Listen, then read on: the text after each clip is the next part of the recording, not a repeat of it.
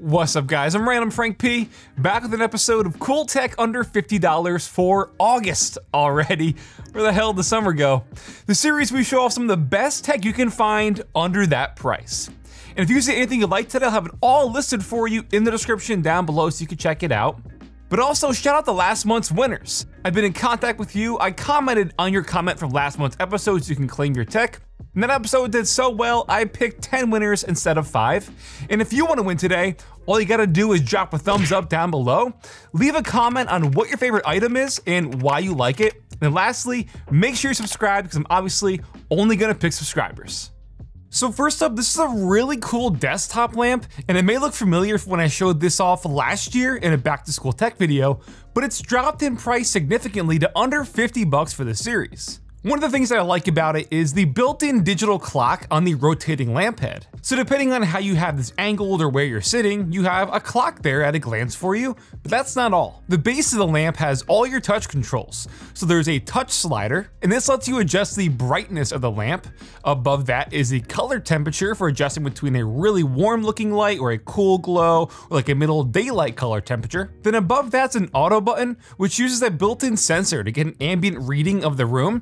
Then it'll use that to adjust the lamp accordingly for you and your setup. Personally, I think it's really cool, and as a desktop solution when you have the clock facing you, and then it's just throwing light onto the wall behind it when the lamp is facing inward, I really dig that design, and overall, it's just a nice soft glow, so it's not harsh or anything either. And there is an app for this if you want to download that to control the light remotely, but it's kind of pointless. I just downloaded it to sync the clock and then deleted it. So yeah, overall, the sleek look mixed with the practical and useful features, this could definitely be a solid pickup to add to your desk or the bedroom. It's currently under $50 when you add the active $20 coupon code on Amazon, bringing it right to that sweet spot. Now next up, I got this massive Steam Deck bundle. This isn't under $50. It's actually free. Yeah, so you can win this for free and get tech in today's episode starting at just $1, all with today's sponsor, Whatnot. Whatnot's an online social marketplace where you can discover some of your favorite products like sports cards, Pokemon cards, electronics, and tons of other things, all with these rapid fire auctions happening real time. Here you can bid on things like Bose headphones, AirPods, PC components. I've seen a bunch of CPUs on sale, with a ton of these auctions kicking off at just $1. Speaking of $1, the tech from today's episode will be up for grabs starting at just $1 next week, August 11th. I'll be going live at 7 p.m. Eastern right on the Whatnot app, so you can come by, hang out, bid on a bunch of things at $1, and like I showed before, we're gonna have some pretty big giveaways. People have gotten AirPods for free, we gave away a Razer Viper Mini Signature Edition. Hell, last stream, someone got a $400 plus amp DAC bundle for like $220. And that's the beauty of these rapid fire auctions. People get absolute steals. So I'll put a sign up link for you in the description down below. Definitely come by and hang out during our stream. You'll also get $15 off your first purchase with the link down below. Again, you don't want to miss out. Now we have Razer's brand new $40 Cobra mouse.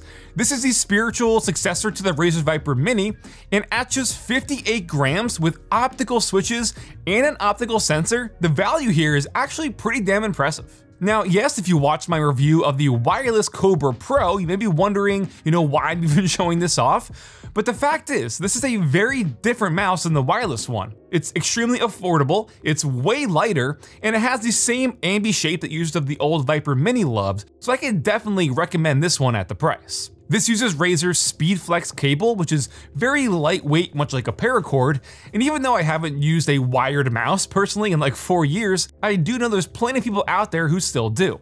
Now to combat that, got a little 2-for-1 here. Pulsar recently released a brand new version of their mouse bungee. This is the Micro ES. You feed your mouse cable into the flexible arm, it then locks into the base of the bungee, and you stick this underneath your monitor, for example. Now, the bungee will keep the cable elevated, making it feel wireless, as there's no resistance or drag whatsoever to any of your mouse movements. Inside the bungee, it uses this ball bearing, so the arm will actually move and flex along with your movements, again, giving it that wireless feeling now with the cable being elevated and out of the way. The bungee's only like $6, so I figured I'd show it off along with the Cobra. But yeah, back to the mouse real quick. At 58 grams, it still manages to have RGB underglow and the Razer logo is illuminated. Plus you have side buttons and a dedicated DPI button up top. Underneath, it uses 100% PTFE feet for a super smooth glide on your mouse pad. The sensor here is limited to just 8500 DPI with their optical sensor, but that should still be more than enough for most people. You'd like to see it go higher, sure, but then again, it's only a $40 mouse. But at least they are using the Gen 3 optical switches that are lightning fast, literally at just 0.2 millisecond actuation with no debounce delay, and they feel really nice to use as well. Again, for those who love the old Viper Mini, this is the newer version, better specs, it's lighter, all for a super fair price of just $40. So whether this is for somebody getting into PC gaming and they don't want to break the bank on a mouse, or someone who just doesn't want to fully go wireless yet, this could definitely be for you. Next up are a killer set of topographic keycaps from Higround. You all know my love for this design, and the keycaps here are 5-sided die subcaps in this snowstone color, where it's the black lines on the white caps. But they also make this in different color options. We have a seafoam color that's kind of like a tan and a mint colorway, as well as a black ice color that's all black caps with the white accented lines. The best part is these keycaps are only $50 and they have a 20% coupon code to knock $10 off. This is a hell of a deal for a great set of looking keycaps at just $40. These sets are a full 123 key layout with both ANSI and ISO support. And they even have bonus novelty caps included for taking customization to the next step. You can put these on your full-size keyboard, a TKL, and a 60%, so the 3 main layouts that most gaming companies produce keyboards in. The character legends are printed on the front of the caps, so it gives that top-down view of your board, that true topographic print pattern, and altogether, just the quality of the printing here is really nice. Between the 3 different colored sets they make, you could surely elevate your keyboard and take it to the next level to stand out. I'm really liking the snowstone caps they have, and it looks good on both a black or a white keyboard. For $40, you really can't beat that price. Now, this one is crazy cool. From Fifine, this is their Amplagame SC3. This is a mixer for gaming, streaming, podcasting, anything. So checking it out, this compact mixer is pretty flashy at first with all the buttons glowing and the audio meters, you have your sliders there, but there's a lot of really cool things. Built in on the front, you have 12 soft touch buttons like you see on a mini pad with 4 sliders. And on the backside for your I/O, you have a USB-C to connect it to your PC, a line out, headphone, line in, and a headset jack, and a mic toggle there to go along with the XLR for your mic between a dynamic and a condenser mic. All right, so now I'll bring you through a demo of the SC3 in real time to fully show you how it works versus just talking about it in B-roll. Giving you now a demonstration of it would give you a better idea of all that it can do. So one of the things you'll notice right off the bat is up top you have these volume level indicators, and this is to show you what your levels are at real time instead of having to look at like OBS or something. If you don't have that pulled up, this will give you a rough estimation of what your actual mic levels are, and you can see it goes from green to orange to red when you're peaking, and then on the fly you could just turn it down a little bit, turn it back up. Real quick and easy volume adjustment there. Definitely like that. And you'll also notice I have the 48 volt button enabled. This is for enabling phantom power. So if your microphone requires it, which this one does to be adequately powered, you can turn that on and now you have 48 volt phantom power. You'll also notice a second audio metering level up top right next to the mic levels. And that's so when you put on headphones, you could hear yourself. You have real-time mic monitoring, so you could hear side tone real time. And when I mean real time, I mean it. There is 0 delay. The second you talk, you hear it back in your headphones. That's why I have the mic monitor button enabled here, which is why it's lit up white. And then it shows me the levels of my headphones right next to it up top. So if I want to turn down a bit, maybe I don't want to hear myself too loud, I can turn that down. If I want to really hear myself, I can turn it back up a little bit. So yeah, definitely cool. That is exactly real time with no delay. That is a huge feature for an audio mixer like this to have, and it does so really, really well.